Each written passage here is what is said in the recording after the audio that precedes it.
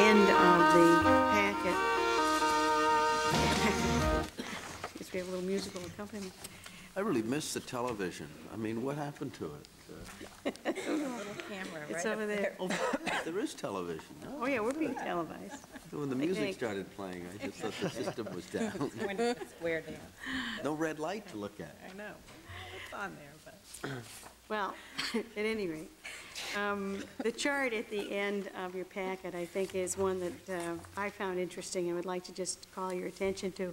Without a little help, I did find it somewhat confusing, and I hope I don't just confuse the issues more so. But once you understand how to read it, Lyle's point is that there's really a very small gap.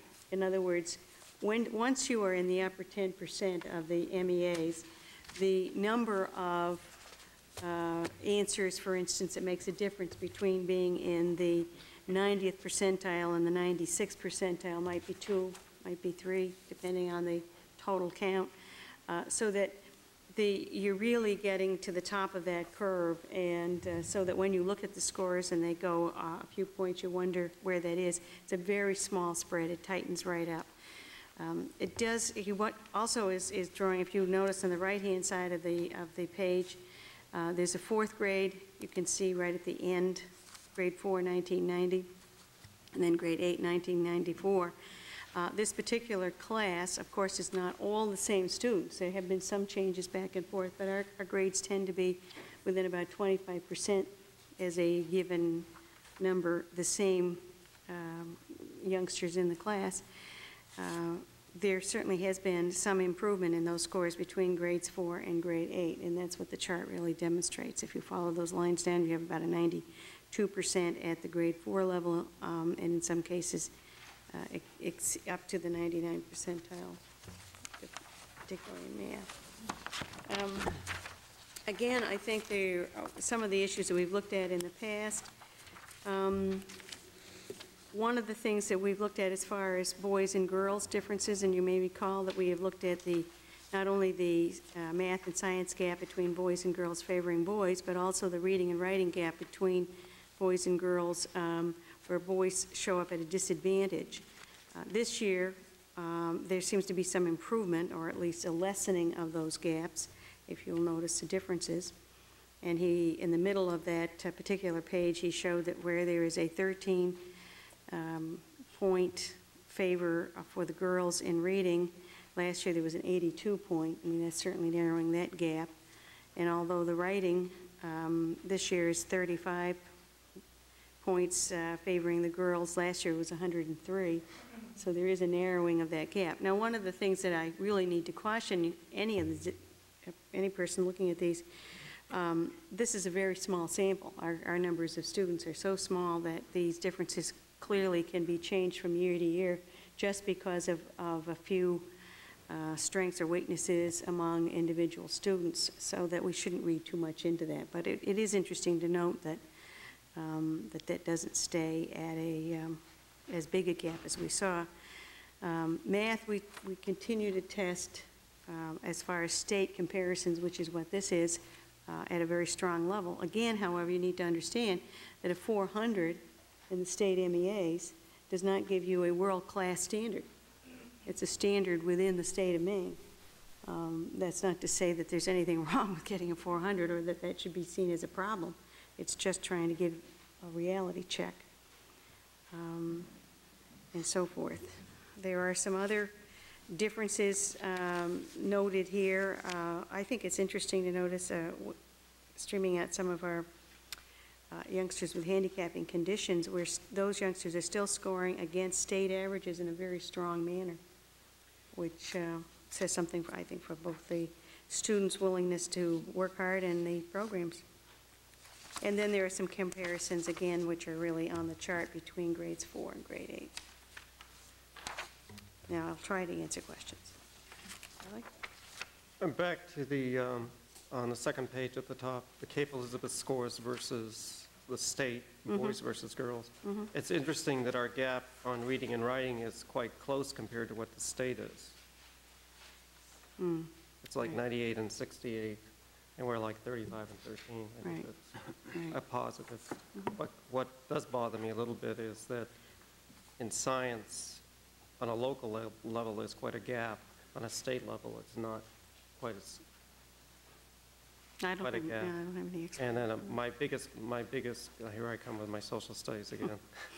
On a state level, there's only like a very small, it's all negligible, but within the system, it's quite high. And one of the things I think that did kind of strike out to me is the social studies have just steadily gone down since '85. There was a period of time for about 5 years that it stayed stable, and then it's been going down for about the last 4 years. It's one of the areas that wasn't tested last year. But the year before was 340, so Right. it's leveled off, but it still has gone down considerably. Right. And the fact that we also have a gender disparity, That's one I know, I really don't I understand. don't understand. As a youngster, I always loved history, so as a girl, I always thought naturally that was one of those subjects that girls liked. And I have been somewhat surprised in watching the gender gaps that have occurred. And I have talked to some girls about it, I've talked to some teachers about it. It may be the way in which we think of social studies, although I think a lot of the materials we use nowadays, kids do read historical fiction, which does appeal to girls and so on. I don't know why that is. Mark? Just a couple of comments. Last year, I had some significant concern about the gender gap, reading and writing, specifically boys versus girls, and this year it's down to a non-significant level, which is terrific. I'm just curious as to what, Nancy, perhaps you would feel that may be due to, whether that was just pure randomization or whether there was any real changes in curriculum or approach to try to address that gender gap. I'd really love to be able to come up here and tell you we figured out the gender gap, because I think we could make a lot of money off the answer. However, this is an interesting occurrence, and we're very pleased with it, but hasn't happened in a regular pattern enough for us to really establish that we figured it out. And I know we've really just tried to encourage all readers and writers. Other than that, I don't think we found anything magic yet, and it will be interesting to see what the gap looks like next year. I am pleased with this year's improvement, but as I said, I caution us, we don't have a pattern here yet. And that's when we'd really look back and analyze what we've been doing maybe a little bit more carefully for, did we finally find it? I know the teachers have really tried to make sure that topics that students are encouraged to write about, the types of writing that they do, the types of reading, is appealing across the student body, not specific to any one particular group, and have really tried and worked very hard to improve the varieties. And that may be something that's helping us. Great, thank you. I just want to make just an observation, having been in the system 11 years, or having children in the system 11 years. This particular 8th grade class was actually one of the first whole language classes to start in our system. I think it was the first class. It's interesting, considering our history of whole language in the last 8 years or 5 years. You doing all right? Mark? And I don't, it is interesting, it's difficult to sort out what that means.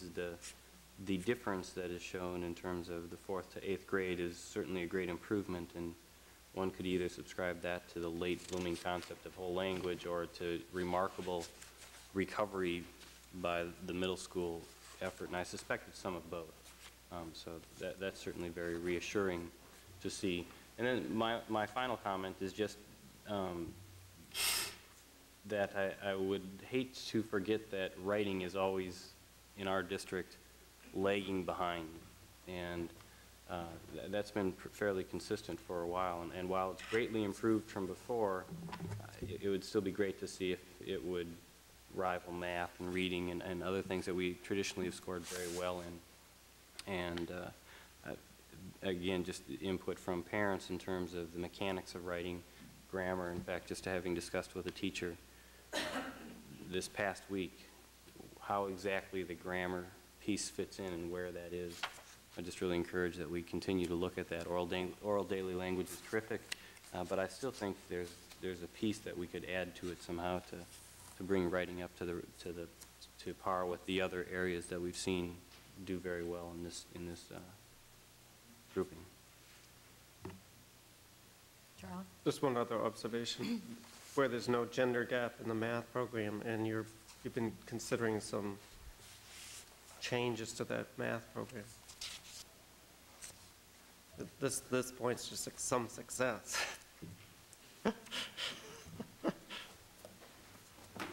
Yes, it certainly does. I think when Lyle gets here next month, he'll be able to talk to you a little bit about the difference in how many answers you might get wrong in math and still get a 400, as opposed to how many answers you may answer incorrectly and only get a 340 in writing or a 370 in reading, and there is a vast difference.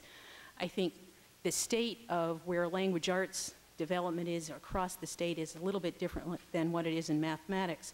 Although also nationally, Maine tested very well on the National Education Assessment Test in math, and I think in 4th grade they were number 1 or 2, and in 8th grade they were number 4 or something like that. So that is an indication that it's not all horrible.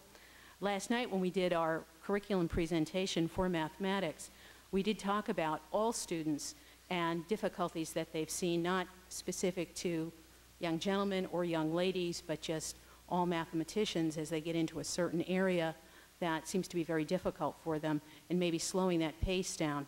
I think you would find that many of the questions on the MEA are well matched with our transition math program and with the improvement in the math curriculum, as the people who develop that test are very cognizant of the NCTM standards, the National Council of Teachers of Mathematics.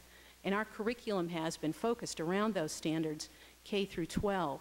So that is something that I think we should do well in mathematics. We may not always get a 400, but we should do well because our curriculum does match those kinds of standards, and that's the kind of thing we aim for. But I think just to close the gender gap, because historically, boys have always kind of outpaced girls, and now to see that gender gap has been closed. Right, and our history here in Cape Elizabeth, though, has been there hasn't been a tremendous gap in math, which is an interesting phenomenon.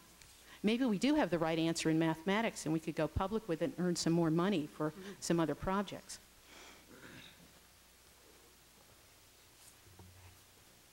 Anybody else? I would just hope on this gender gap issue, it certainly is gratifying to see the lessening this year, but as Connie pointed out, this is 1 year. It's a really small sample. It's hard to tell. I hope we'll just continue to track all the test results we get for evidence that we're doing things better, or maybe not doing so well, but it certainly is encouraging. Okay. My next point is update on, I included a parent-teacher communication survey, which is roughly tabulated in your packet. It is coming back shortly with a better and more complete report, but just wanted to give you an idea that was going on. We did have another meeting of our Quality Council last Thursday, where I think it's really, I think, an exciting, sometimes almost overwhelming moment when we have business parents and school people trying to figure out what we can do to really improve schools, not just a little bit, but really. And so that is sort of an exciting moment. And I am going to at least show you, this is a rough draft of our support services manual that I talked about as part of our quality service efforts. There are some pieces now that we have to rearrange, and there's some material in the back that was put in there for our consideration that we're probably going to either take out or boil down or change slightly. But it is kind of a nice moment when you actually get a product finished. So I only have this one copy, and I will pass it along and ask you to, well, we'll start it down here, and you can kind of glance through it. So you see it does exist, and then hopefully within a month or by next month, you all have your own copies. You may recall that one of the purposes of that manual is not only information within the system, we will also, since we will be able to copy that, and it is our own work, print it up through our own resources, we will be able to make that available to anybody in the district or in the town who's interested in how we run our systems. Again, it doesn't answer all questions, but it is an example of how we have tried to use a customer orientation. Here's the service, here's how you access it, to some degree what are the costs, here is some clear, we hope, step-by-step procedures. We have a lot of calls in the business office, for instance, from teachers or other staff who are, you know, all kinds of issues that we've never really written down and made available to people. It sounds like such a common sense thing to do. You may say, well, why haven't you done it before? However, we're pleased that we've gotten this far, and we are excited that finally so much of what we do is ongoing and never ending. It's great to have a product, so I will give you a copy as soon as it's finished. Okay? Great. Moving on. Transition Committee. We have a group of approximately, if everybody's there, 15 people that have been meeting. Now we've had 2 meetings, and we'll continue to do so. We're calling it a Transition Committee, and here are minutes from, I didn't include them in your packet because I just got them yesterday, from our first meeting a week ago. We had another meeting yesterday. I think you may need another one. There you go. 2 more. I'll look on it. We'll share. You can look on with me? Okay, good, thank you. It's easier for me. Sorry, I didn't count right. Oh, that's good. Sure? Okay, yeah. Oh, okay. What this is a group of people, if you look at the folks who've been meeting, there's some from the central office. We have Bob Bennett, our head custodian, Sue Weatherby, and then we have administration and teachers from both buildings. The move, the renovation, and preparing the buildings for the various things that are going to happen this summer is extremely complicated. The asbestos removal requires us to empty both buildings entirely. All desks, all books, anything that is movable has to be packed up and put out in other kinds of containers in one way or the other. And that alone is a massive effort. And then after the asbestos removal, we have to put things back so that we are ready to start school early in September. I've been very impressed with the spirit, the cheerfulness. I mean, there's even laughter going on in this. Sometimes I think maybe it's almost helpless laughter, but at any rate, people are bringing a wonderful sense of can-do into these discussions. I would call your attention to a couple of things just to give you a sense of some of the problems that we're looking at. If you look at the second page, and I thank Mary Ann Brown for our secretary at Pond Cove, one of our secretaries at Pond Cove who attends the meetings and took these minutes for us. One of our issues is exactly where we'll locate the Pond Cove Media Center, and we're having some discussions about that. A very practical issue that came up, what about foot traffic between Pond Cove and middle school? Right now, of course, we have a number of classes that are shared or students going back and forth. This discussion led to a recommendation that we actually amend our proposal for the planning board to show 2 portables, 2 of the 5 portables we will have outside Pond Cove, and move them to the middle school so that we can locate 4th grade entirely at the middle school setting next year. That will cut down on foot traffic, which will be a problem because the area between the 2 buildings will be fenced off with gates and so forth. It has to be entirely turned over to the construction project itself. We will be able to walk between the buildings on the sidewalk between the 2 buildings and looking at traffic going back and forth as would normally be the case, but with trucks and so forth, we want to keep this traffic to a minimum. We will be using some of our total quality processes and developing timelines, diagrams. I don't think we need a matrix, but we do need the timelines, starting with June 25th when we have to turn both buildings over to the asbestos removal. Some of the issues that are listed here we have already taken care of, but it will give you some sense of the degree of detail that we have to go into in order to make sure that we are prepared for this, and that something as simple as packing things up, putting the boxes where they can be unpacked and kept track of, and we're talking about doing this in both buildings because we will be removing the asbestos tiles and ceiling and steam pipe fittings and so forth at both schools. That does save us money. We will have to put some insulation on pipes back. We will be putting some ceiling tiles back, and we're working on exact costs of that, but even so, it will save us some money. So it's, we're getting down to the wire, we hope. Yes. Connie, I had a comment regarding your last page, last paragraph under discussion. Yeah. Just a reference to the throwing out of books. Well, we've had some discussion about that. First of all, I should point out that we also talked about desks and so on. There are some old books that have been around a long time that, in reviewing them, frankly, probably don't have any use. We are talking about ways of using books that are, still have use, but do not have curriculum appropriateness anymore for whatever reason. Frankly, it's this group's discussion that led to our Take a Desk program. I hope somebody here took advantage of that. I was surprised at how many people took advantage of it. Saturday morning, it was a steady stream of traffic. We felt those were desks that we had stored in the high school, and because they were in a non-sprinklered place, our new fire chief, a year and a half ago, whenever he came on board, required us to take them out of that area and to store them, and we went through them at that time and disposed of those that were broken and not repairable, but we still had a number left over.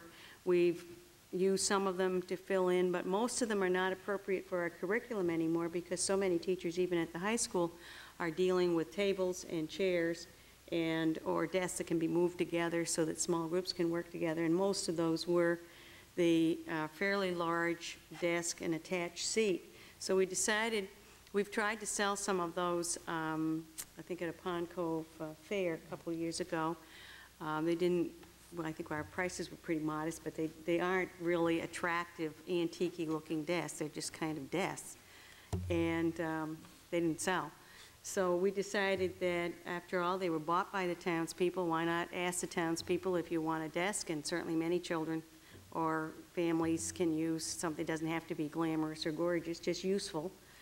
So we hope that we've contributed to a study center for a lot of the kids in town, and we appreciate people taking them. And now we have 2 trailers that we're going to be able to use to store stuff while we are doing our, renovation project. We'll probably have to rent some more, but that's all part of the domino effect. As far as the books are concerned, one of the things we talked about the other day is for those that really do not have any life left and they really are almost is just not really usable unless they're antiques. I don't think we have anything that old.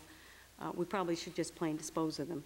The books that have some use, I think that they ought to be offered to townspeople. We have looked at we offered some to Litchfield. For instance, the youngsters mentioned Litchfield. We didn't happen to have the right set of books that they were looking for. And there are various other organizations that we have from time to time donated books to. But that discussion is still ongoing. If anybody has any ideas about that, we have. Well, I did. I just wanted to remind people about the book shed over at the transfer station. And if we, put out a few copies of each, instead of dropping 100 of the same kind all at once. And I understand that most of these are textbooks. Yeah, but they really don't want textbooks there, though, is my understanding from having worked there. Oh. Is that those don't go anywhere. They sit there and then they get disposed of. Okay, but They really want them. it might be worth a discussion with the recycling committee people, because my understanding is most of those textbooks were college-level textbooks and medical professional and accounting, and as opposed to small, younger age books. And I think from what I've heard for a few years on the board about people wanting supplemental materials and basal materials, I'll bet you a lot of that Addison Wesley math stuff goes real quickly, and I'll take a copy of each grade level, please. And Well, I think you might find a different, and maybe it would be worth calling Joanne Daigle and just having a Is that what we're small talking discussion. about? The Addison Wesley? I'm not sure. I haven't gone over and looked at them myself. And Well, I don't know. I don't know what the. I was assuming these were really ancient. I think it's a mixed bag. But I think they belong to the taxpayers of Cape Elizabeth, and to the degree that they would be seen as good supplements of one kind or another, I absolutely agree. Having moved 3 times this year, if you have any doubt, heave it. Well, we also have a program going where, and I don't know, Sue, if you and Dan have figured this out, but we're trying to estimate how much storage space the new schools will have, not only in the classroom, but also in their various storage rooms. And that's the number of boxes teachers are going to be given. The cubic space, and so that people who happen to have more stuff in their classroom than will fit into those boxes are going to have some choices to make. I think you ought to circulate E.B. White's essay on material possessions, where he describes the things that get on your shelves and in your drawers as kind of an occupying army, you know, that digs in like the Viet Cong. You remember that essay? Everybody ought to read that, I think, before a move. Yeah. I think they'd have a different attitude. Well, it is actually an opportunity for, you know, it's just one of those things. I had a little exercise last summer because the fire chief, again, Pond Cove, a non-sprinklered building, and he wasn't going to let us open some parts of it unless we could get rid of some stuff. And I think that the exercise in pruning is helpful, and that's what we hope to do now. Can I just ask one question about this? If the 4th grade goes to the middle school, we're talking about the far side of the middle school? Where would they go to lunch? Would they go to lunch in the middle school? Yes. Well, they would probably like that. There's a Is that going to sweeten the pot for a few 4th graders? It might. Well, I have a follow-up question to that. Does that mean that they're on the middle school schedule and the middle school buses? Good question. So that's the reason why we have a transition committee, so that we can work some things like that through. Other question is, does that mean the 8th graders start eating at 10:30 again in the morning? Well, there, Yes, it means that anyway. That's going to occur anyway. we may find other ways of dealing with this. Our intent is not to impact the programs any more than we have to. Next year is the year where Pond Cove is scattered. I mean, they'll be in various places.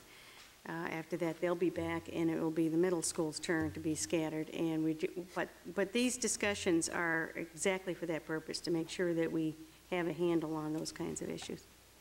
I just wanted to make a comment about the 8th grade lunch, because next year we do have, one of our groups each year has to eat a little early.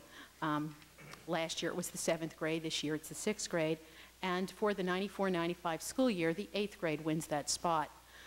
But that would happen whether the 4th grade ate in our cafeteria or not. They're really not going to impact that. That is part of our result of our effort to give everybody a half-hour lunchtime, so that they really have time to get their food, sit down, and eat it in a reasonable manner. And also for the 7th and 8th graders, when that's really their only time that they see all of their friends, have a chance to have a little bit of social time as they eat. So the 4th grade really isn't impacting that. That's our effort to get a half-hour lunchtime for each grade level. And although this isn't on the agenda, may I just make a follow-up comment, a question? Nancy, all I would ask you to please keep in mind, and I understand that the reason that we do these things always seems to be the schedule. 7th and 8th graders have after-school sports, and 5th and 6th graders don't. And many of the 7th and 8th graders do not arrive home until after 4:30 in the afternoon. And I remember when one of my children, I don't know which one it was, used to try to take food with them in their pockets after having paid for it, Mr. Jewett, that would take them from, after school, well, from 10:30 until 4:30. And I just hope that somehow we can make an allowance for that, because a 170-pound, 5'8" boy who doesn't get home until, and if there's a game or a contest, then we all know it's 5:30 or 6:30 at night. And I remember that very well. It was my son. That the students used to complain that they were starved. Sure, and I think that is something that we are very aware of. One of the things we know that an 8th grader is ready for lunch at 10:30 because they're ready to eat almost any time they have an opportunity to. We also have in their schedule, we have planned instead of a morning break where they might get a snack, they have an afternoon break next year so they can do that.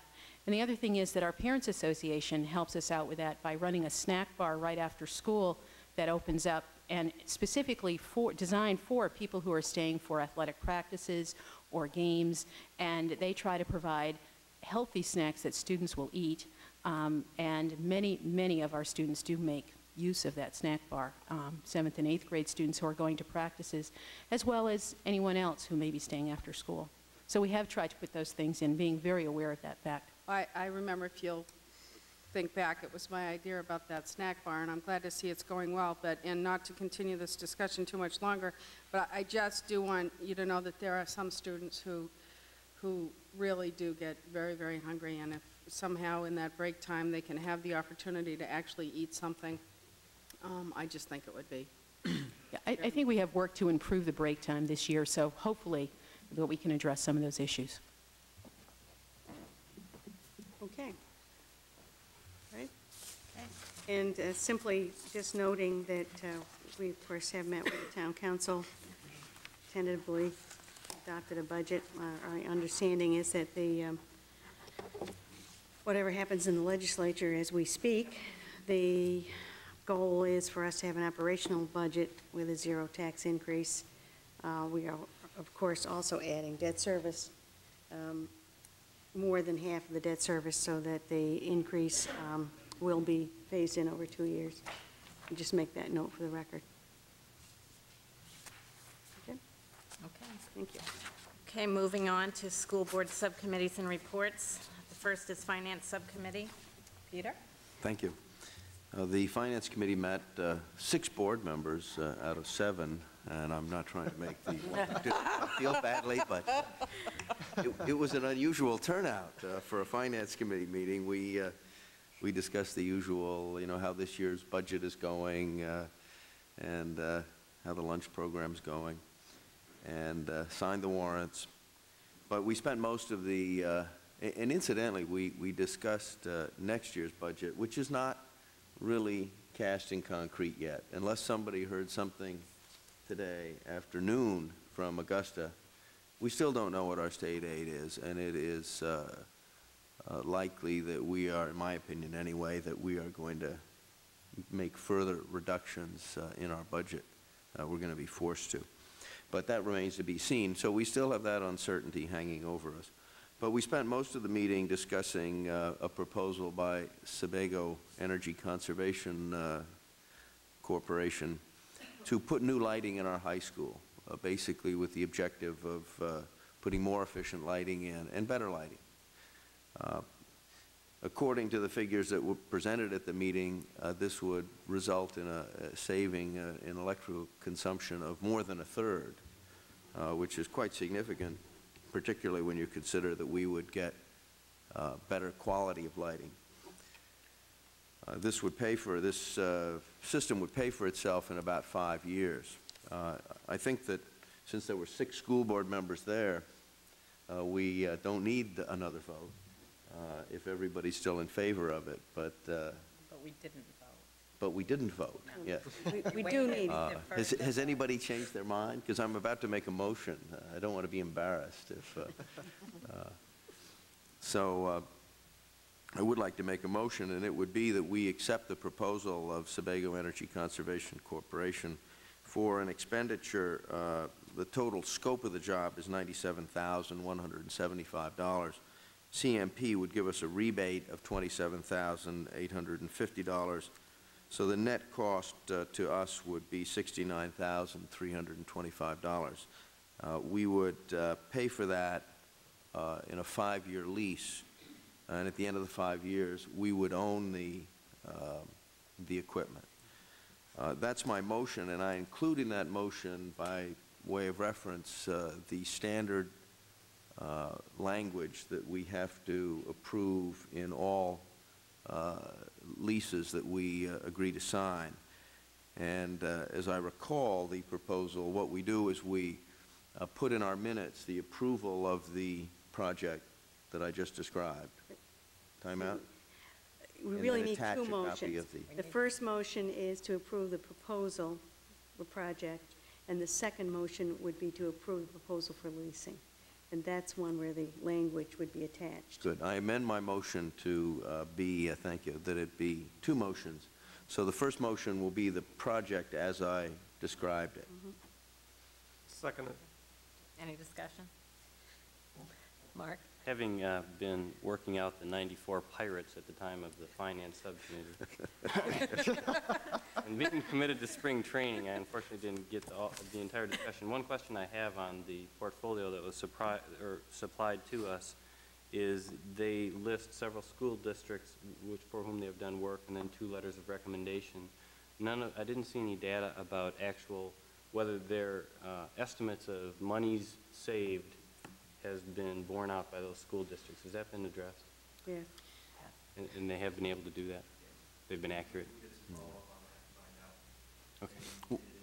He indicated that they have never had to pay out on their guarantee that they have. They guarantee this That's- performance. That's great. Okay. Yeah, so, Answers my question. Terrific. Thank you. Rosemary? And when you ask for discussion, I would ask that we emphasize that point, please, for the listeners and also for the press, That we have the guarantee. that we have a We guarantee. will not lose money. That's correct. I just, in light of the fact that we're revisiting a 5-year-old concept, I think it's important.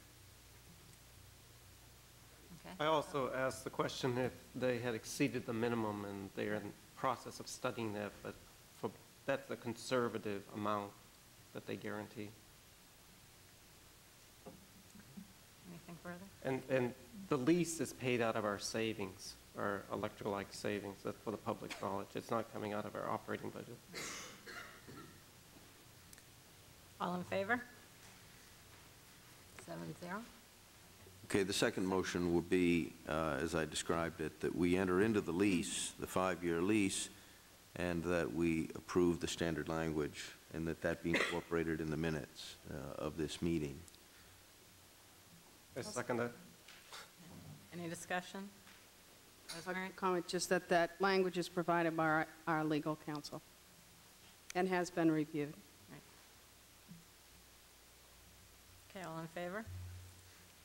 7-0. Good. Okay. Moving on to the School Building Committee. Connie, I think so. Well, Turn it over to you. the major issue under this one, and we had put the agenda together on Thursday, and Thursday night we have our school building committee.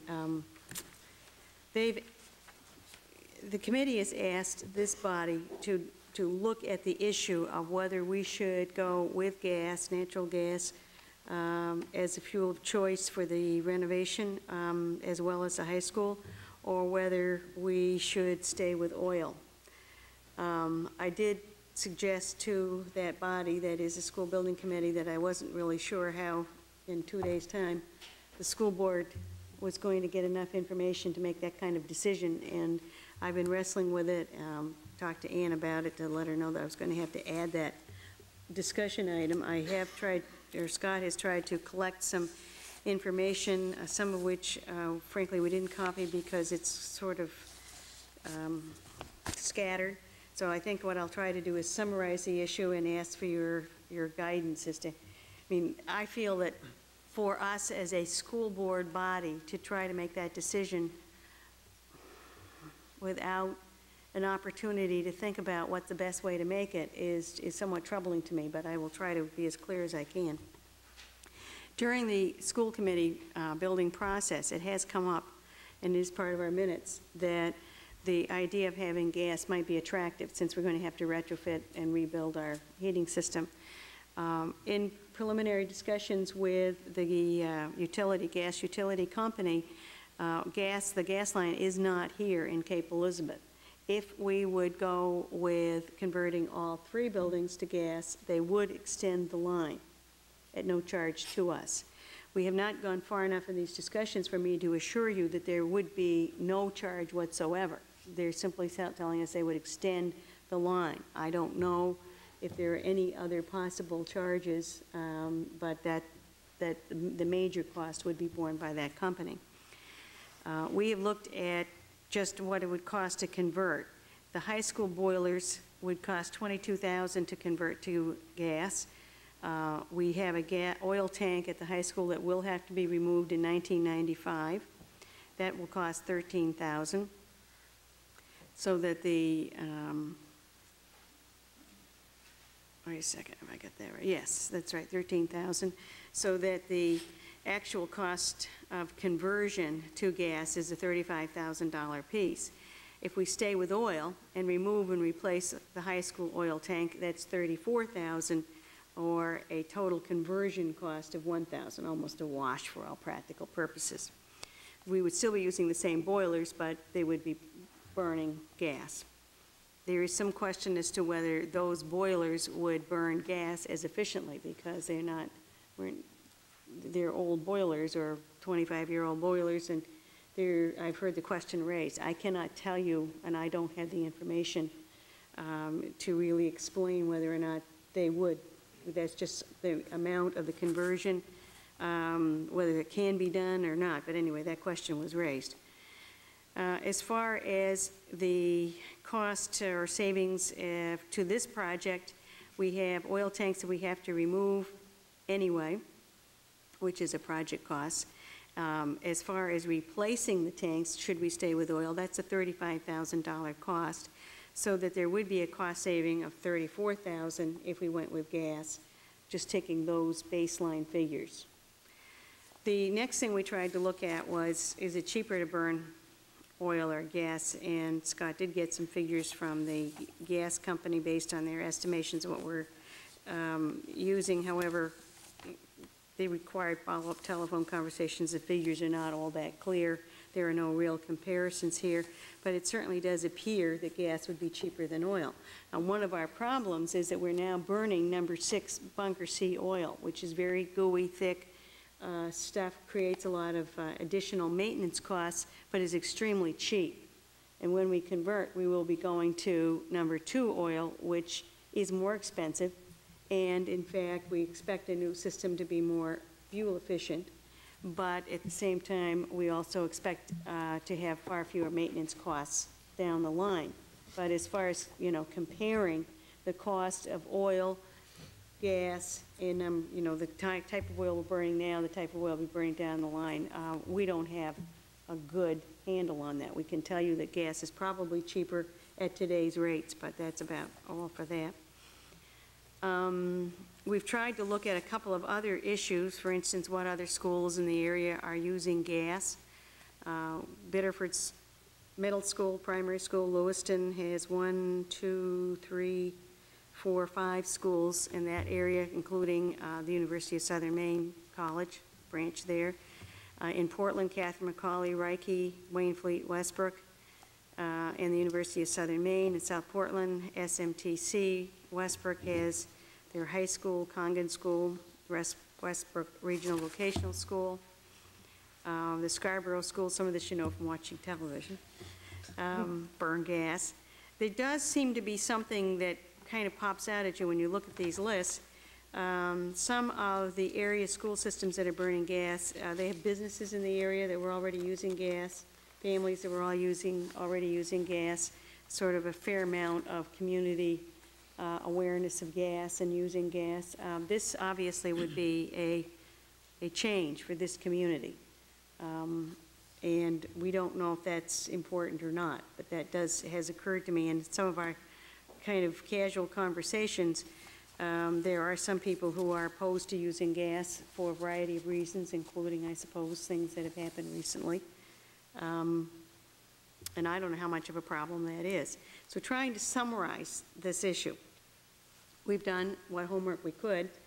The initial installation comes out somewhat in favor of gas, a savings to the project of approximately $34,000. The actual cost of running gas appears to be somewhat cheaper, but we cannot give you an absolute figure on that. We do not know exactly what the timeline of extending the line would be. We don't have any timeline on that. And I have to tell you that this is a complicated project. We are still struggling with many timeline issues such as, the DEP. We're only We have yet to go through our public hearing with the planning board and very likely another meeting there. I don't think this is a planning board issue, as I understand it. It's a local choice of which fuel you use. The burners themselves could be put in at oil but convertible to gas. There are those are the aspects that I know. And I guess I'm looking for some direction. Gas.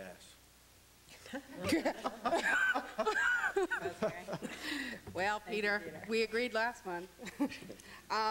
I would just caution members of the board who may not be cognizant of the fear and terror, I don't think that's an exaggeration, of many of the people who lived in the Cottage Farms Road area in 1990 when that house, thank God, no one was home, blew up because of a gas line that had been improperly terminated.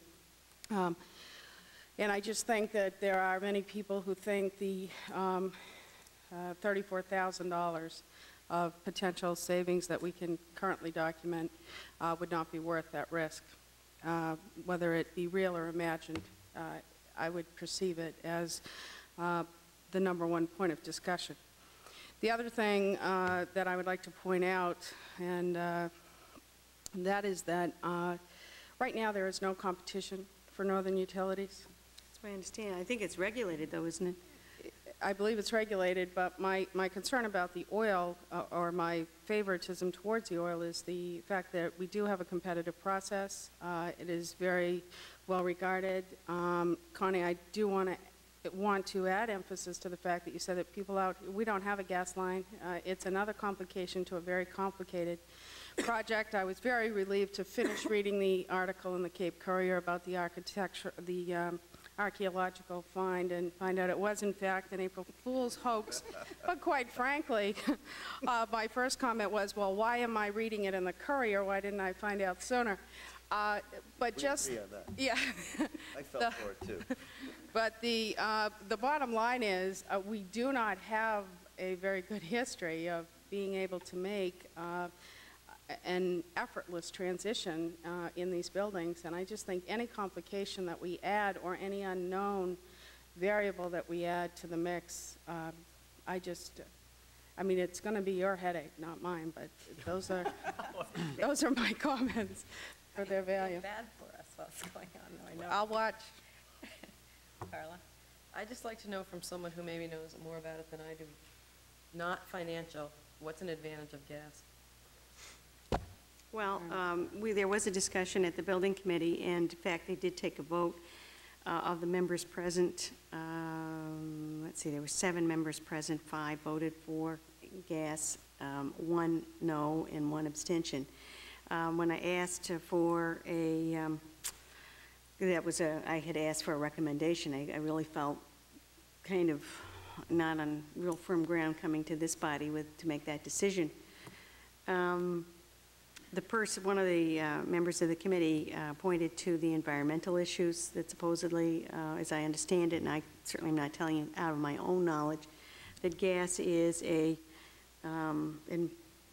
cleaner burning, and that one of the things that gas companies do cite is that there may be future regulations on oil burning apparatus that we will be dealing with, and of course replacement of tanks has become expensive. And although I understand that from our conversation again at the committee meeting about new tanks, they have a supposedly much longer life than the old ones did, and so forth. But the environmental issues, I guess.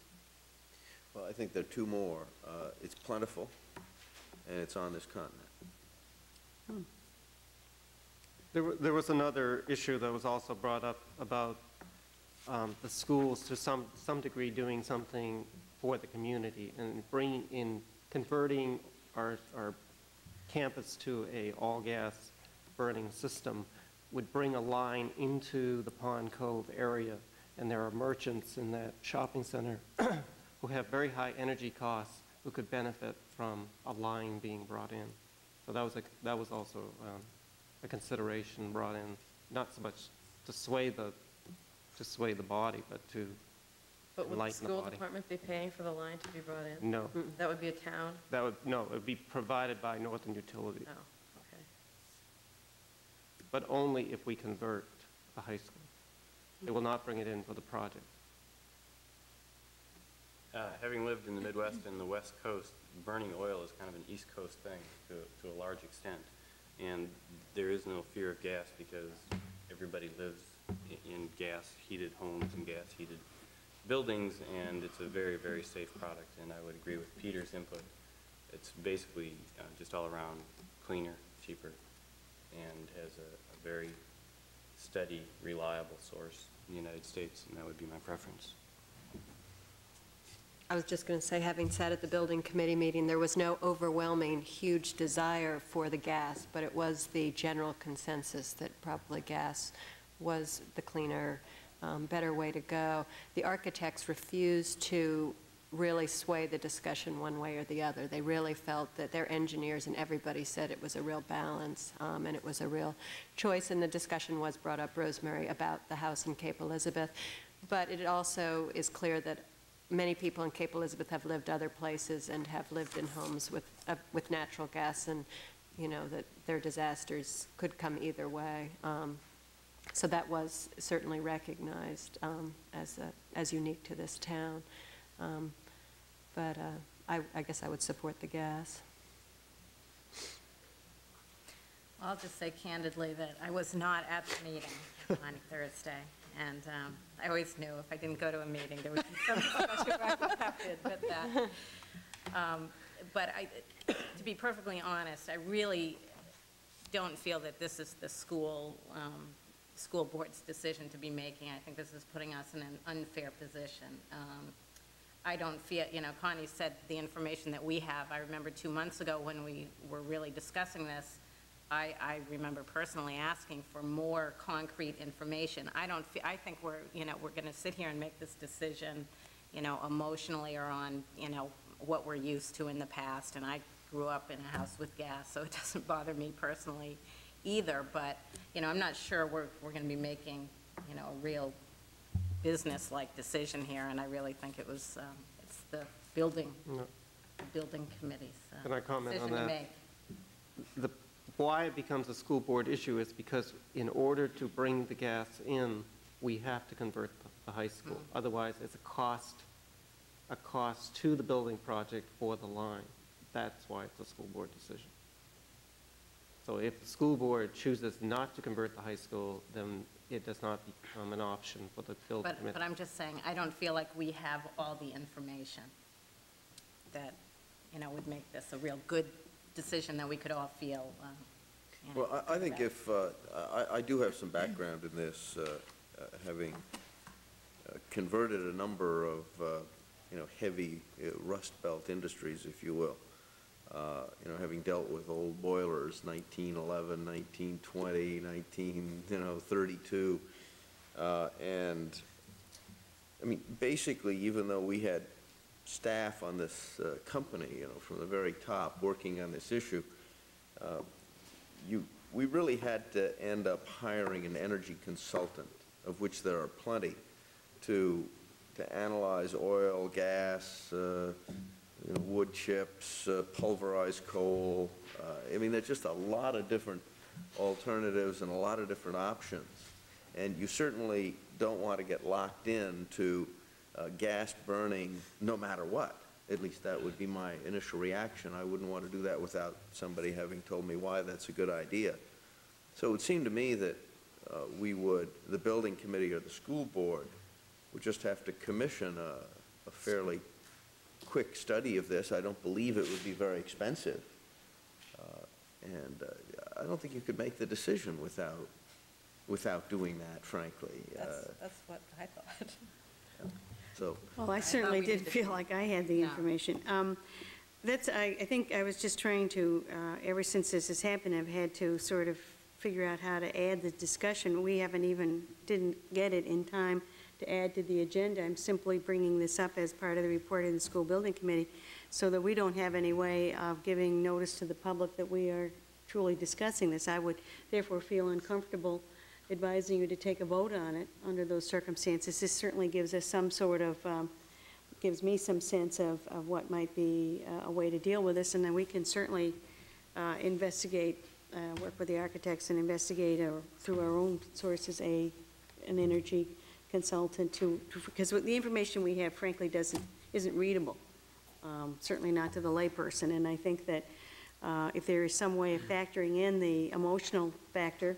I just think it has to be considered. Well, I think this discussion is valuable for that. People will hear it. I'm sure we'll hear from people if it's on their minds. But I do feel like we need some more information to make this decision. Charlie? It would also be interesting to know, and I think you could get that from Northern Utilities, what number of homes in this community use gas. I know in the northern part, along the shore area, Oakhurst, there is a lot of use of gas, whether it's gas stoves or gas. Yeah, there's some, it's a Some, spot. but it would be interesting to know.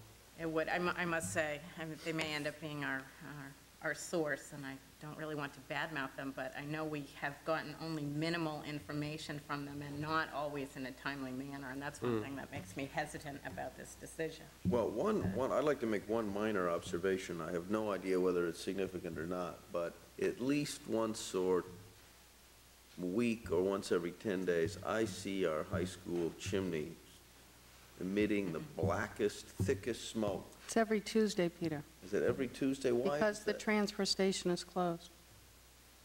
So they're burning. We have an incinerator It's at not the the high number school. 6 oil. No, So they're using it as an incinerator. because there is no trash. There's no way to dispose of the garbage from the lunch program, to be blunt, and the other trash that is accumulated during the day. So the buildings, all 3 buildings are picked up and brought to the high school where it is the trash is then incinerated. Okay, so it's not the number 6 oil. We have a first-rate boiler down there right now. Well, First rate? we have boilers that have been undergoing quite a lot of repair. I don't know if that makes them first rate or not. Because smoking is, of course, having spent part of my life in New York, where you incinerate trash, I'm used to that black smoke, but also that heavy black smoke can be a malfunctioning. Yeah, I think at this point, though, I think that is It's mostly that. it is the Okay. You incinerator. just have to watch a baseball game and ask the question of the right person to know that answer for a school board meeting. I asked that 2 years ago. That must have been a meeting I missed. No, I mean, I was watching a baseball game, and I asked Bob Bennett why that black smoke, and I mentioned it to Sue Weatherby as well. There you go. Thank you. Now, I saw it within the last couple of weeks. Definitely. And the- We have seen it smoke, because when I talked to Dan Reed, there's definitely been some work that's been done on the boiler. And they were running a little rich. Well, I know they have been undergoing repairs on again, off again all year. Well, do you feel like you have a Yes, sense of the board? I Would you do. like to have a, Rosemary? Can't we make a motion to authorize the superintendent to commission a study? And that way, if we're not going to have a meeting in time for the information to get back to the building committee, it is Okay? part of their record, Wish. permanent? My question is, at whose expense would the study be undertaken? Well, what I will do is try to, Can't we just recommend that, say, the school board would like the building committee to look into this further, because we don't have enough information to make a firm decision? So moved? I don't want to be on the hook for that one. No. Well, I'll make that motion. Okay. That, oh, I forgot, that we ask the building committee to commission a study to investigate They're the, gonna commission. they don't commission? Undertake further study. Undertake further study of the issue of natural gas versus oil consumption. Well, I think it probably ought to be refined a little bit more, because I think that if we didn't rule anything out, in other words, there wasn't a majority against natural gas. If there was a majority against natural gas on this board as of this moment, you probably wouldn't do the study. Correct. I think one has to Right. communicate to whoever's doing the study a mandate that the school board was open-minded to the most safe, environmentally sound, and economically feasible alternative, but it simply had to be shown which one it was, or the building committee had to have some idea of what those trade-offs are. In other words, I think you've got to send them in there so they approach it from the point of view of a blank slate. And we've also been given an estimate of what conversion of the high school would be. I think we actually, considering the age of those boilers and that system, I think we actually need to have some more concrete figures, because we could be committing our own operating budget to considerably more than what appears to be essentially a wash. Okay. And also, we have to be looking down the line. We may have to replace those boilers anyway if they've undergone extensive repairs this year. Boilers are probably fine. Boilers have a Or long the life. burners. It's the various, yeah, Yeah. that's exactly right. Okay, can I just clarify where we are? Do we have a motion on the table or not? Are you sticking with your motion, or? No, As stated. I'll remove it. I mean, it was not seconded, it was, Why don't we remove your motion? And Peter Carla, can- make your comment, and then we can have a, My comment is sort of an Motion. expansion on what Peter said, the board consensus and what we want to know from the building committee.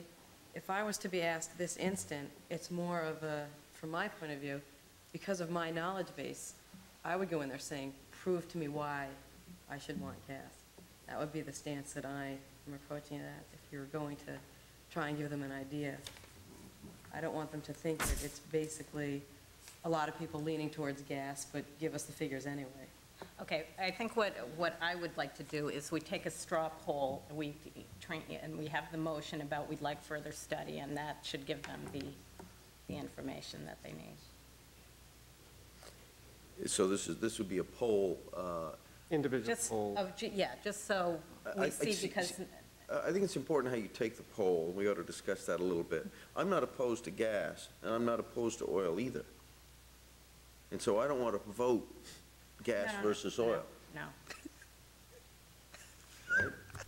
Why don't, I knew this wasn't going We to be went, easy.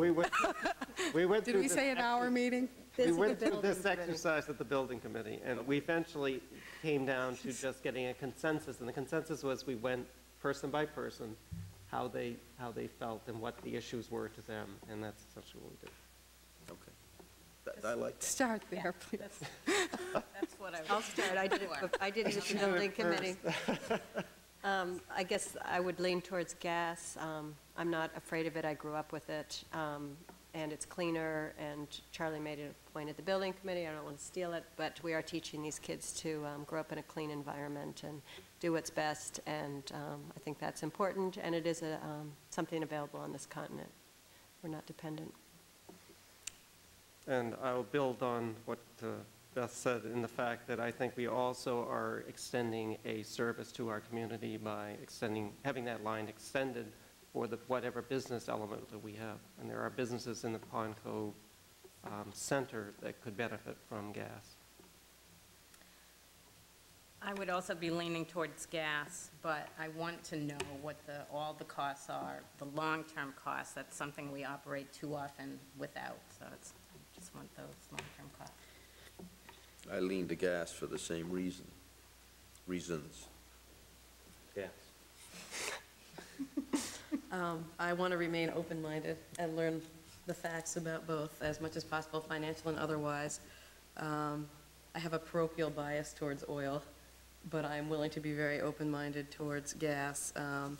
However, I do admit to a 0.5% of emotionalism, having lived very close to the house that blew up.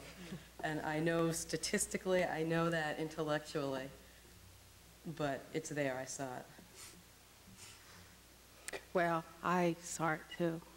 And I would say we really need to study this a lot for me to vote for gas. Thank you. Okay, now, a motion. We still, That was EM. Peters. somebody, Is it, do you, am I making a motion? Would you like to, since he framed it well? Okay, this is a motion that we bounce it back to the building committee for a study. Right, because we expected us to make the decision. I move we bounce it back to the building committee for a study. No, that's what we're doing, correct? That's what we're doing. Okay. I move we communicate to the building committee the results of this straw poll for their guidance, and our unanimous view that a technical study should be made by somebody with expertise in this field, so that all of us can make an informed decision. Second. Is it Mark? Any discussion? No? All in favor? 7-0. Thank goodness that's a, Mark. Well, I certainly, okay. As a member of the building committee, it's just funny. It's not a funny issue, but it's just a funny scenario with this bouncing ball about the heating system. But Well, I think I have some guidance, and I will proceed. Thank you. I will tell you all, just to tell you how difficult this is, and what this has been lurking in the back of my mind. You all, those of you who are old enough, remember 1974, when everybody said the world was going to run out of oil? In 1978, the Stanford Research Institute spent a lot of money hiring 7 gurus to tell us what the oil future and the energy future of the planet was. And I stumbled across that book in about 1982, and I read these 7 scenarios, written by the Rand Corporation and by MIT and by other luminaries, both groups and individuals. And what stuck in my mind was not one of them predicted that by the year 1990, the price of oil would be less than $100 a barrel. It's 15 today. Some of these considerations on, it's plentiful, it's on this continent, it's cheap, who knows? Well, we will we see. can at least make an informed decision. That's Okay. the information we have before us today. Are we moving on to calendar committee now? Okay.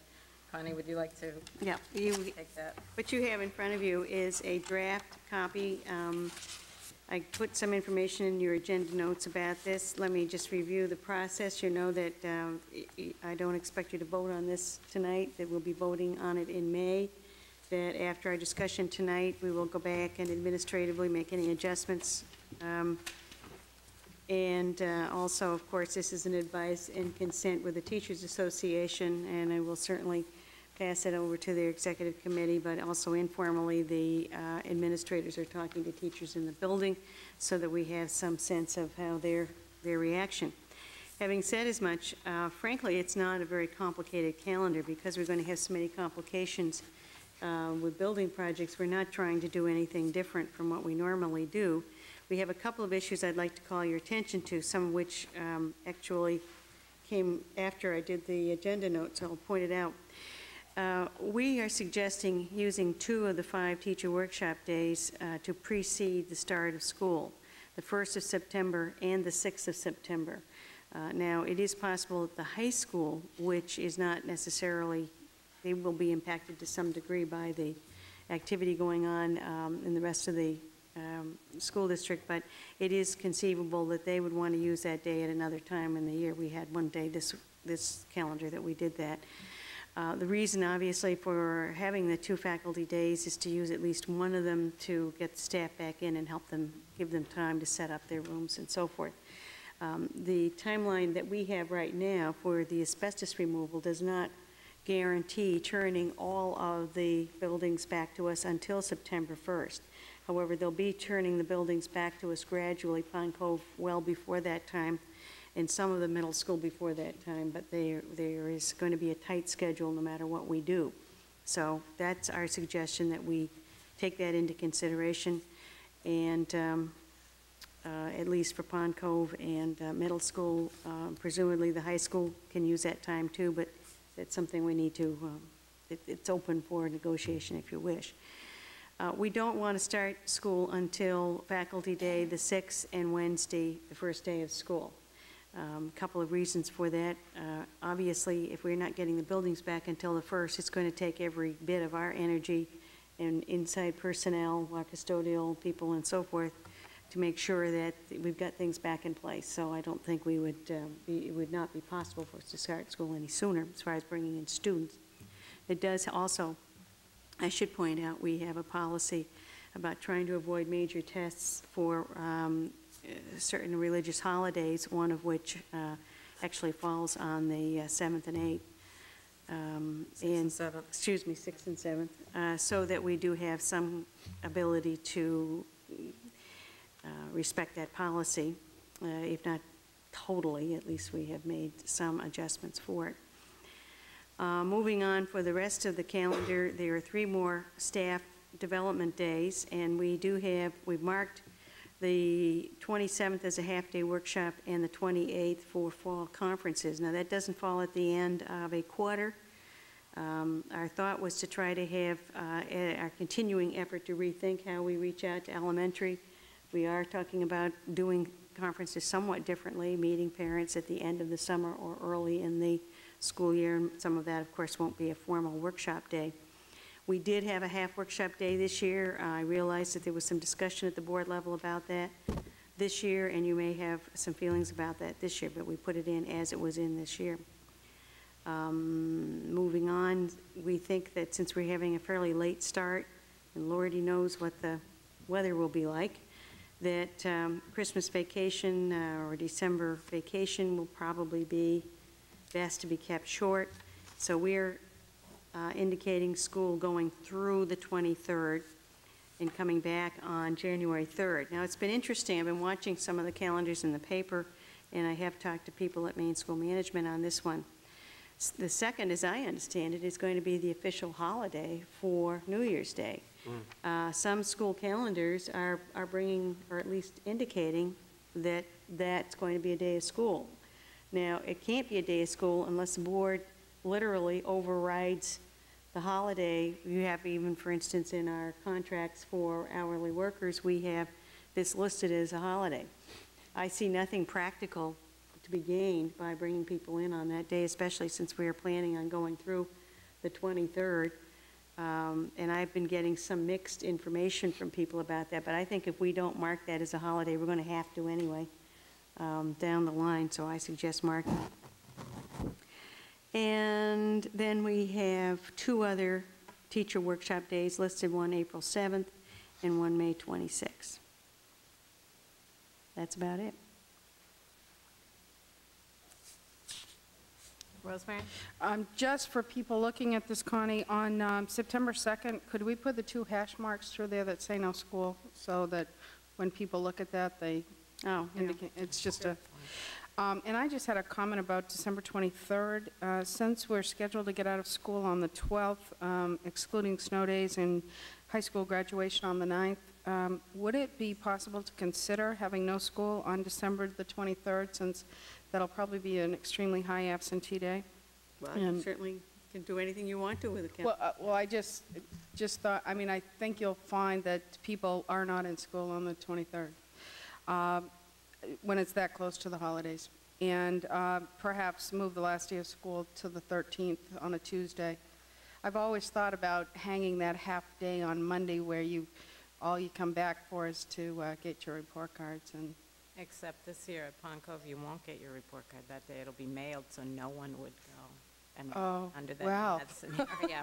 So I agree with you that I'll let you it's make good to have a that day statement, hanging yeah. out there, and you're probably right about the 23rd, though you hear parents say they want their kids in as long as possible if they're not traveling. But I think that's a good trade-off.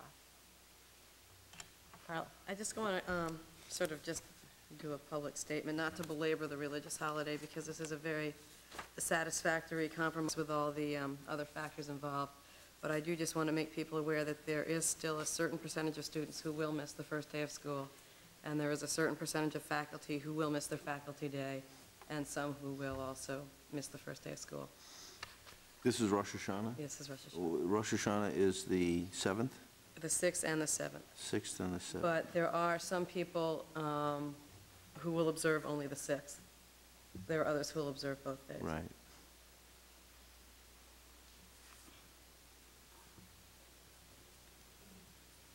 I should think in that case we would open a day later. This is what we find is a practice in the area schools. Some are not doing that. This is what Portland is And doing, I believe. This is an issue, not only for Rosh Hashanah, but for other days like Good Friday, where some children do not attend school. And I think we have to be careful. I think a compromise is good, and where we can be sensitive, I think we should. And I think we're recognizing that, but we've got a lot of pressure in a lot of ways for not to hold school on certain days. And Yeah, I was thinking that the first day of school falling on a religious holiday was a particularly unfortunate outcome. In other words, Good Friday, Yom Kippur don't fall on the first day of school, they fall on regular school days. So that would be my... Rosemary? Well, I would probably have to add to the discussion that, with all due respect to the religious holiday aspect in our current policy, we could honor the religious holiday and also give ourselves some time that we may or may not need by starting school a day later. And I'm still going to go back to, I mean, getting out of school even on the 13th is still early, or the 18th. And if we have an opportunity in, 10 years to honor a tradition, that we have a policy stating that we will, to the extent that we can, then I think we ought to at least consider it. Carla? I just want to say I think it would be great if people are even willing to consider the 8th. It was one thing that I mentioned early in my discussions, and I frankly never thought I had a chance of getting people to consider that. Well, you have to ask. I asked Connie. She did ask. I said, what is Portland doing? I mean, my general rule of thumb is, let's see how area schools are working that out. There are some issues, for instance, about, there are some interlocking issues here. I don't know how many students we have going to, of course, we don't have many going to vocational school, do we, Rick? 12. About 12? I think you're not taking a vote tonight, and I think this gives us a chance. I mean, I assumed that we would be doing in this area what the majority of the school districts who have policies like this and who are dealing with it. You will find that many districts are starting before Labor Day, so that was an issue. I don't want to, in any sense, do anything but just point out the various pieces you need to be aware of, and we can certainly continue our discussion with the school districts and see what some kind of consensus. I have not yet heard of a school district in the area that is not starting school until the 8th. And I think there is then an issue that you bring in about when the teacher days are. Do you have a teacher day on the 8th then and start school on Friday the 9th? They do need that day. My comments were really directed at the students attending, understanding that the staff are making their own decisions and can get the information other ways than being present at the teacher orientation and things of that nature. Connie, when we have money in the budget for those orientation sessions before Pond Cove starts? There is money. Is that being thought of? Well, I'm not sure. Obviously, the exact nature of getting Pond Cove back together, but we anticipate getting Pond Cove back from the asbestos abatement problems sooner than we do the middle school. So I'm assuming that we can manage that, whether it would be, I think we're also going to probably give some discretion to the teams. I know, Beth, we've had some quick conversations about that. It wouldn't necessarily be all on the same day. Right, but it's thought to be before this calendar starts, probably, maybe the last week in August. I'm not looking for exact dates, just when people are thinking of doing that, if you know yet. I'm sorry, I didn't hear the first part of your question. When those orientations for the incoming grades are planned, are those planned for maybe during the last week of August? I think it would be Prior to dependent this upon when the spaces are available, but tentatively, yes, Okay. I'd say that. All right. Oops. And I just wanted to comment, having noticed that Scarborough did away with all their half-days this year, finding that they weren't really productive for teachers or for students. And they went actually for a week-long Thanksgiving break, I think, incorporating a lot of teacher days. But it's interesting that they have also done away with half-days. Yes, I must say that this calendar is certainly cleaner than it was just a few short years ago. So we'll continue to discuss. Okay, if I hear you correctly, you're, as a board, you were open to continuing exploration about the actual start of calendar, and it's impossible to predict winter, but if we take the 23rd and the last day of school becomes the 13th, that gives 3 snow days and before you run into the very problem that I think is the next item on our, or practically our next item, which is adjusting this year's calendar for the last day of school. And I just want to point that out so that people are aware of it. And we will continue to find out what the, yeah. Some of us have just been doing some counting here. Yeah. But there's just an added thing. We think that the last day of school, if we went for this proposed as a draft is, would have to be the 14th to get 175 student days in. Oh, So That's as we correct. change those dates, we're paying the 15th and 16th, not the 13th and 14th. Correct. Just for any direction, I would, I'm certainly sympathize with the children who would miss the first day of school, but I would hesitate to have our kids out to the 8th or the 9th in September. It is a long time, especially when other schools are going back August 30th, Scarborough is. And I also have the same reservations. September can be a very productive month for kids, especially if we get them back and get them started right. Well, I'll continue to try to see what other area schools are doing, because I think it is an area issue, and we can continue. But other area schools are not doing the construction. No, I know, but I think Okay, I think that's been taken into account. all right.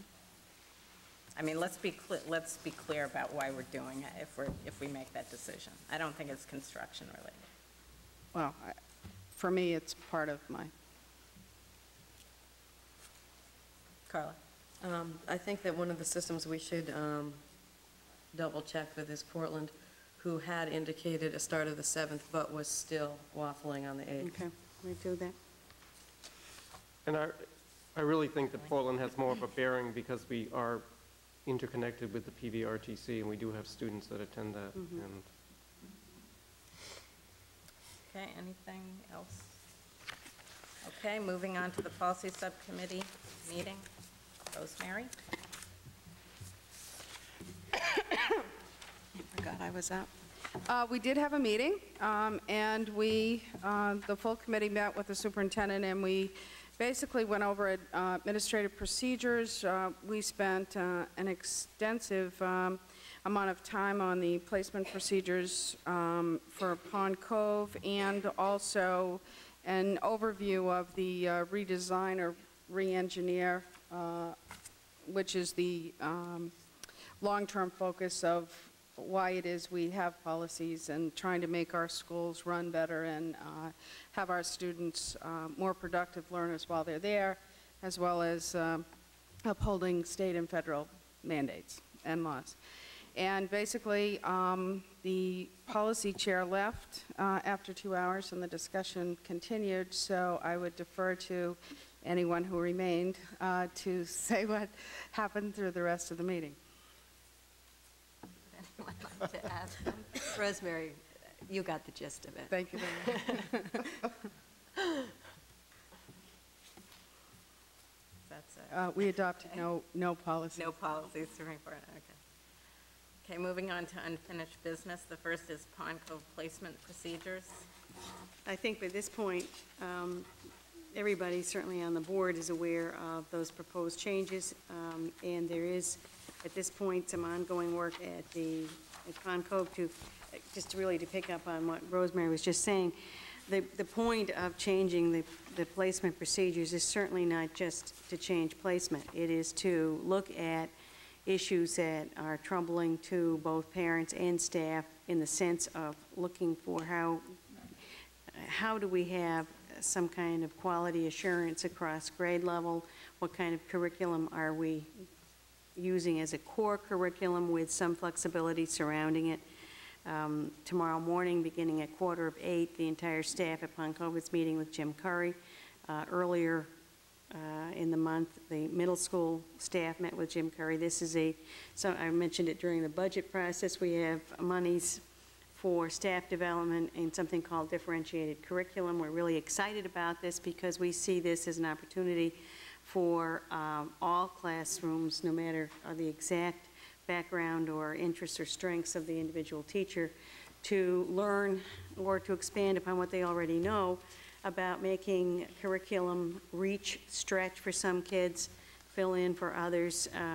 He's done an impressive amount of work in the last few years. Jim Curry came to the area 7 or 8 years ago. He was actually hired by USM as their, frankly, their gifted and talented professor. I mean, professor of the study of gifted and talented programs, I should say. I'm sure there are many gifted and talented professors at USM.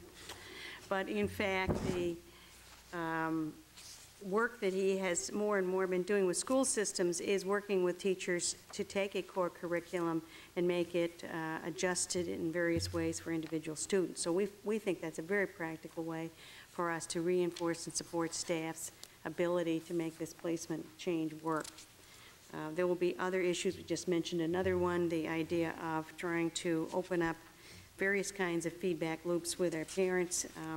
We have sent out written material. There's samples of it in your packet.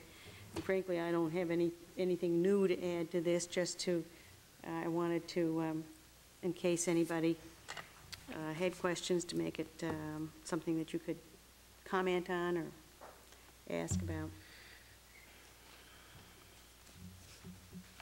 Since this, Charlie? since this letter just went out on April 8th, and this is only April 12th, has there been any kind of feedback?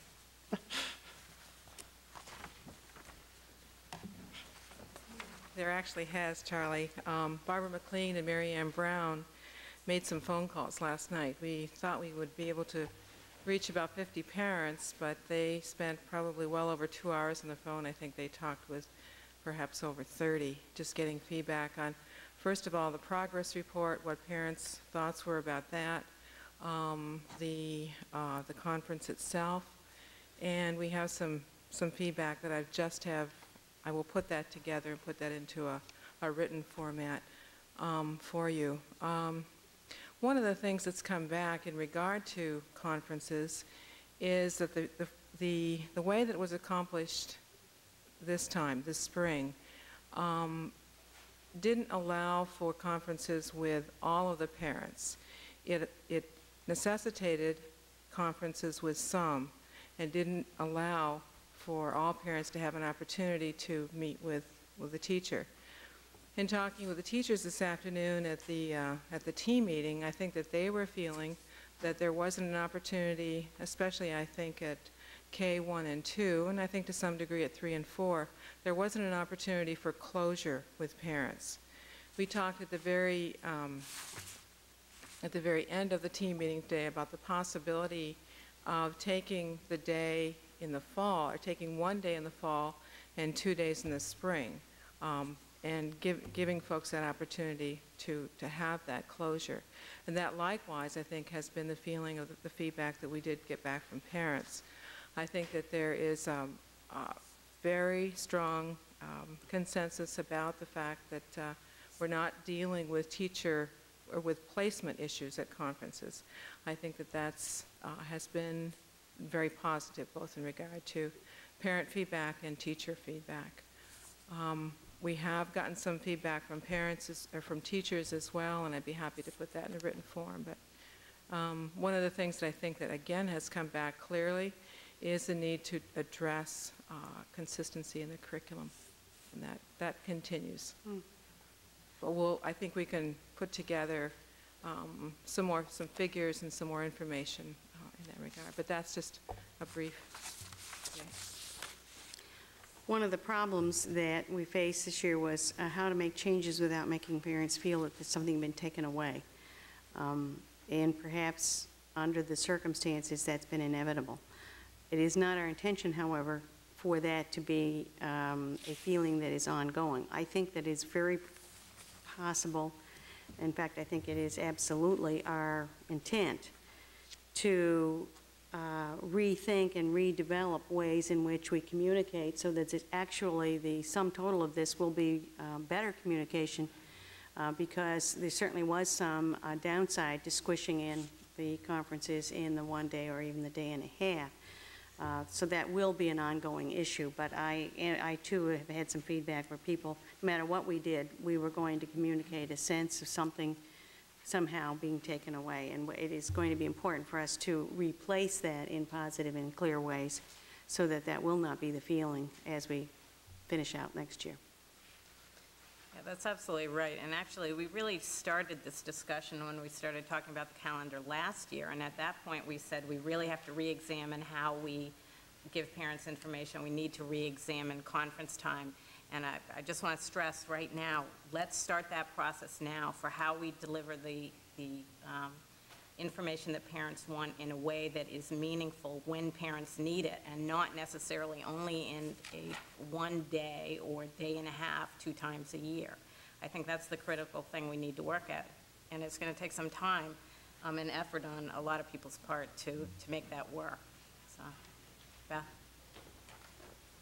One of the issues that was brought to our attention was that by teachers that there were situations where parents didn't keep the conference times because it had occurred on a Friday, and some people viewed it as a long weekend, and it's something that I think that we need to look at, to consider, to talk about the seriousness of using that time wisely. Well, one thing we had talked about at some length was a way to give release time to teachers to meet with parents at times which were also convenient to parents and not just on that set day.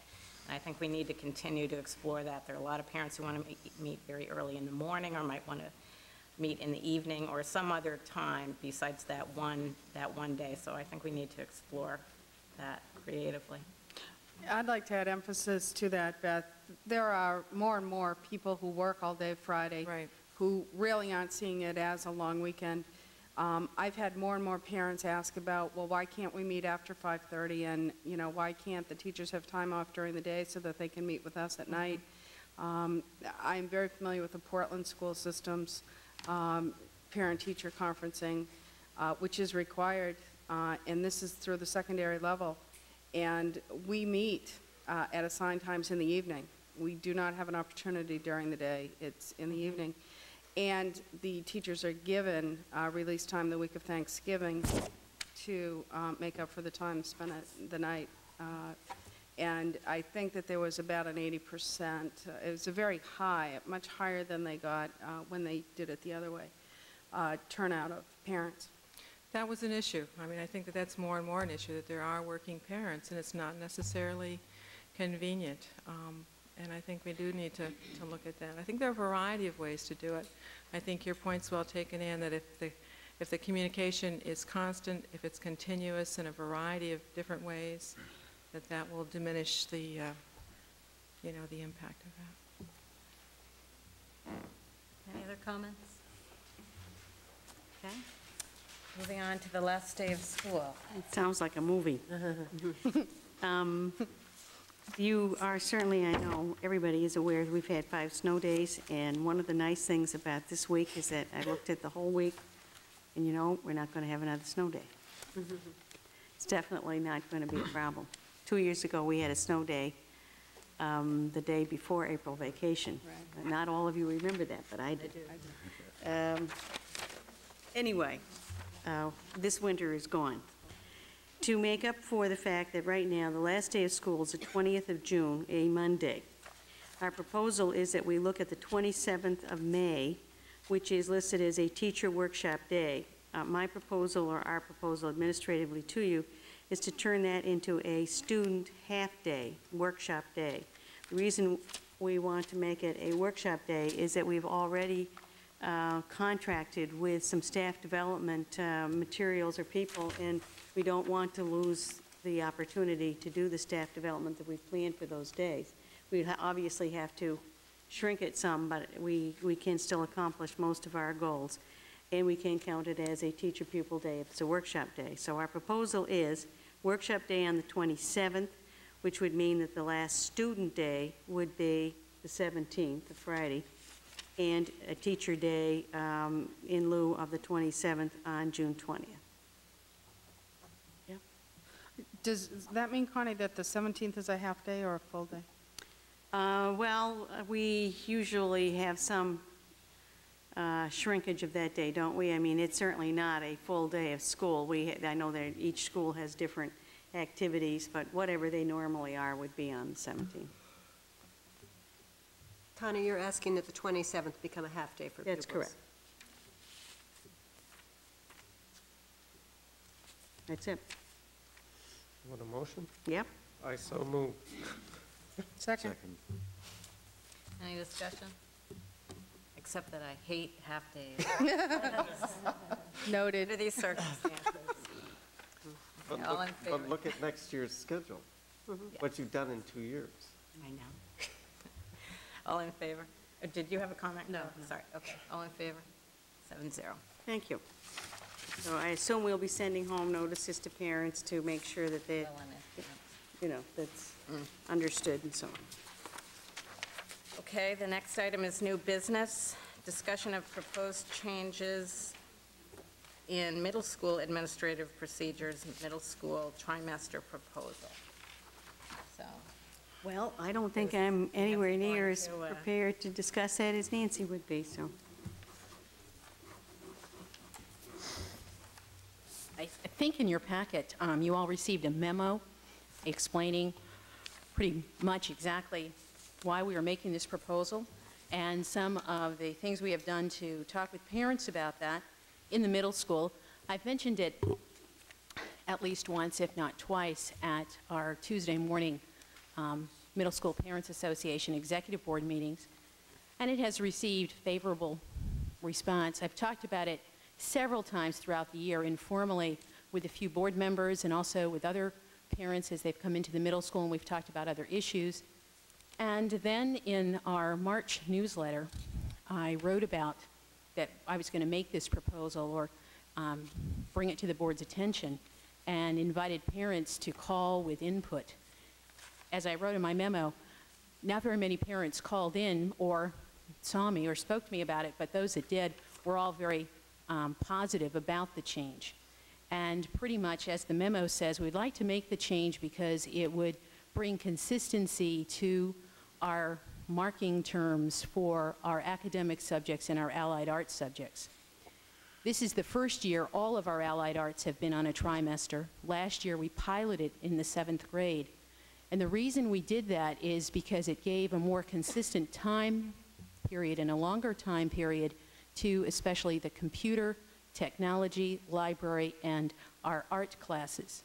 And they meet approximately, I think it's about 30 times, and in our 6-day rotation, they meet 3 of those days, and you take 1 of them for each trimester. The library in 5th occurs for 5th graders in place of technology. And that has worked very positively for the Allied Arts team. It's not 100%, but it's much better than the approach with the quarter approach, which broke things up very, very much for them. Now, what this has done is it's resulted in this piece of confusion for parents, students, and teachers about, okay, this is the quarter, this is the trimester, when do we get report cards, those kinds of things. So what we began to talk about with parents this year is really, well, what if we had everything on a trimester and we had a longer amount of time? What we're really going from is, you figure we usually have about 36 weeks of school. In a quarter, you have 9 weeks for each quarter. With the trimester, it would be a 12-week period. And it would give longer time for units of study and for students to get to know teachers and for teachers to get to know students. We would certainly still continue in the middle school. Everybody gets a progress report halfway through whatever the unit of grading is. And they would still get 3 progress reports and they would get 3 report cards. We would still encourage parents and teachers to communicate with one another as much as necessary at any time during that time period to be sure that they had a clear understanding of what progress was being made. So this is why we would like to consider it. It also, for us, we look at where the elementary school is with reporting out to parents and where the high school is. Right now, we have a situation, if we made this change, where the elementary school formally reports out to parents 4 times a year with 2 report cards and 2 progress reports. The high school does it 4 times a year, and I know they have some kind of progress report thing in there as well, too. So being in the middle, we thought, well, our approach with 6 is right in the middle. It's making a transition from elementary school to high school, right what our job is, and was consistent with that. So that's another thing that we looked at. And I'd be glad to answer any questions. Carla? Yeah, could you clarify something for me? I think you said it and I might have missed it. With the Allied Arts trimester, they take a different Allied Art each That's semester? right. For instance, if you were in the 6th grade, one of your trimesters for Allied Arts would be, there are 6 days in a rotation for Allied Arts. 2 of those days you would be in phys ed. 1 day you would be in music. If you play an instrument, you would have your instrument lesson at that time. If not, you would take a general music class. The other 3 days, the first trimester, you might be in art. The second trimester, you'd still follow your phys ed and music schedule, but you might have technology for the 3 other days. And then the last trimester, you would have computer for those 3. Well, conceptually, Nancy, it certainly makes a lot of sense to me. And what I did is probably what you would expect me to do. I took 180, divided it by 3, came up with 60 days, and it looks like the first trimester would end on the 14th of December, a Wednesday. Well, actually, I took 175 student days and divided it by 3 and came out with 58 or 59. And depending upon when we started, I had tentatively come in. If the first student day was September 7th, and we can just change this depending on how you choose to set up the calendar, would be around December 2nd. It's 12 weeks into the year. And then the second trimester would end around March 10th, give or take a few days on the other side. And obviously the final trimester would end with the final day of school. Well, since one of the points we'll be discussing next month will be the final calendar, if we could have those dates plugged in, I think it would be important to have it. And maybe when we talk about first, second, third, and fourth term, we can just put parents, Pond Cove High School only, and then middle school, so that I still remember the day my daughter didn't have to go to school because I didn't realize the high school had school, and it was just Pond Cove, and middle school didn't. And I imagine I'm not different from a lot of parents. You know, if we had everything on one calendar, I think it would be appropriate. Okay. We would definitely figure those out, and we've done, Connie Brown and I have talked a little bit about some preliminary ways to set that up. But with the trimester, it sort of ends out to, not everything's a full week, but something like every 6 weeks you get a formal report from the middle school. It's either a progress report or a report card. Mark? I think the trimester works very well. Quarters seem too short, semesters seem too long. It's just my anecdotal experience in academic setups. Is there any appetite for trimesters at the Pond Cove or high school? Has that ever been considered? Just curious, because it is inconsistent, and I think that is a bit of a problem.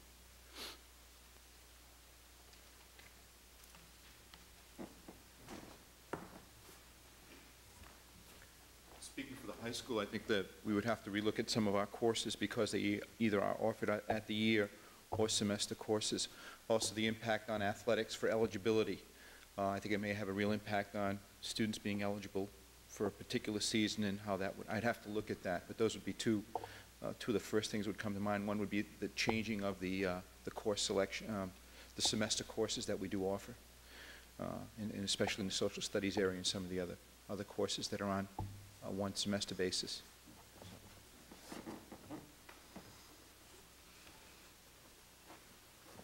I think the direction we've been moving in the last year or so and looking at feedback to parents and the use of the progress report this spring might bring about that real possibility. I think it's something we need to explore. Charlie? I think from a Pond Cove perspective that the parents would be getting a lot more feedback 6 times a year versus 4. I think it's an idea worth exploring for Pond Cove.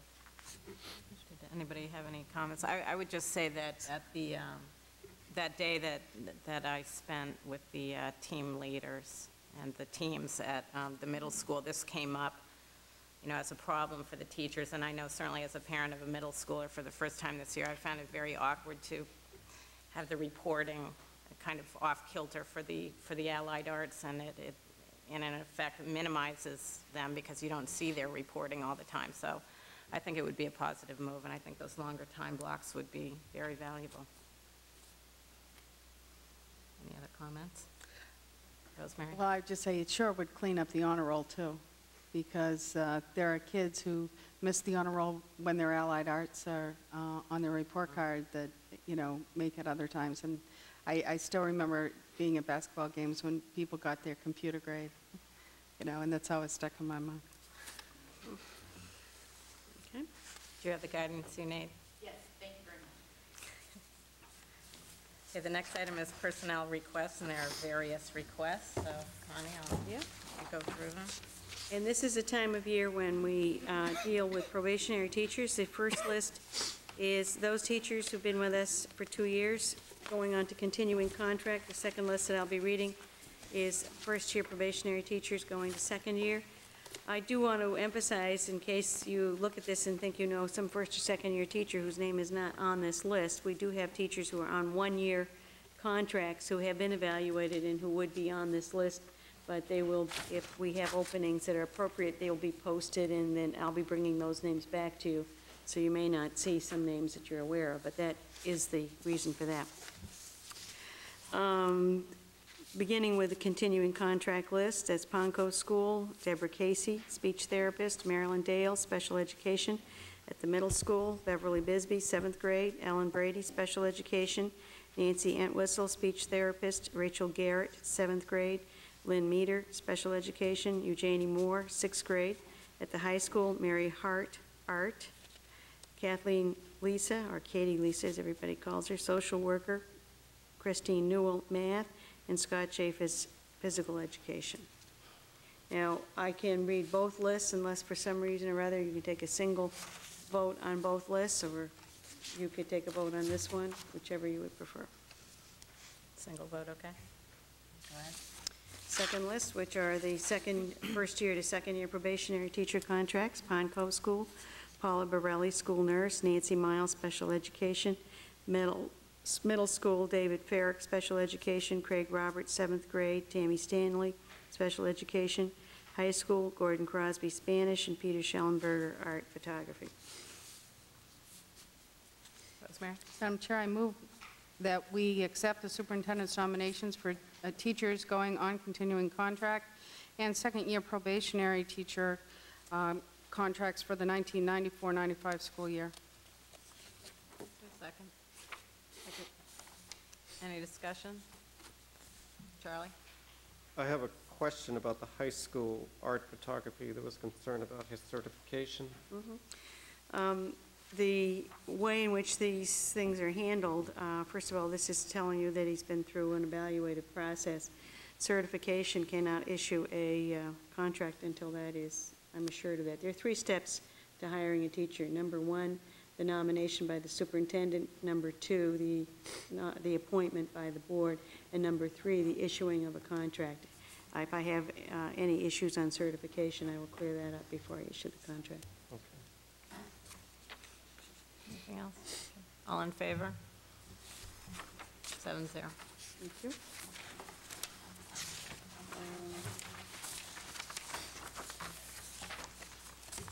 We have going on, we have 1 retirement and 1 resignation. I did put letters in your packet.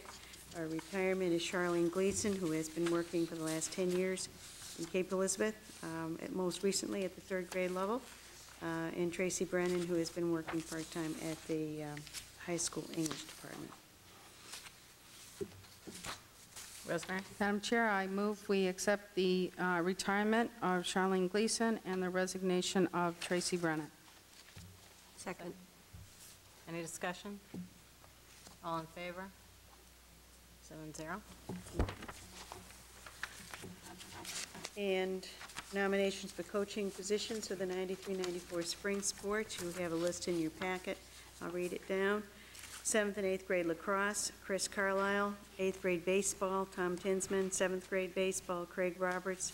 Assistant track, Larry Greer. Assistant track part-time, Paul Jackson. JV softball, Kim Shaw. Assistant boys tennis, help me with that name, please. Jimmy? Literal capes. Littrow Capes, thank you. Sorry, Jim. Jim Littrow Capes. 7th grade softball, Steve Conley. Rosemary? Madam Chair, I move that we accept the superintendent's recommendations for coaching positions for the 1993-94 spring sports as read. I second that. Any discussion? All in favor? 7-0. And finally, we have, every year we have, just to remind you, we have an administrative recertification governing board. We have 2 nominations, Nancy Hutton as the voting member with the alternate Nancy St. John. And it does need a vote. Okay, that brings the vote. Do I hear a motion? Rosemary? I move that we accept the superintendent's wording. Second. Any discussion? All in favor? 7-0. Okay, we've made it to the end of our meeting. We have no executive session this evening. So the meeting is adjourned. I wonder